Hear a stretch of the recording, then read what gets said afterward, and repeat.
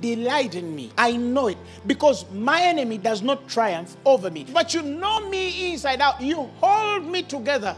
He says, you never fail to stand me tall in your presence so I can look you in the eye. This is a man in the mid of testation. But God is saying, I'll still stand you up in my presence. You still behold my eye because I know you inside out. I'll never fail to cause you to stand amidst all these trials. Joseph wakes up one day and is governor.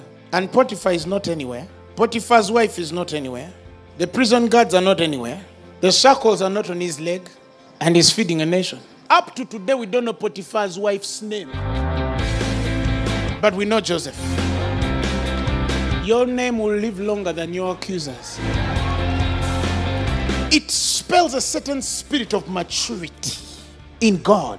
To say, God, I'll trust you. Whether in what they are saying I'm right or wrong, you're still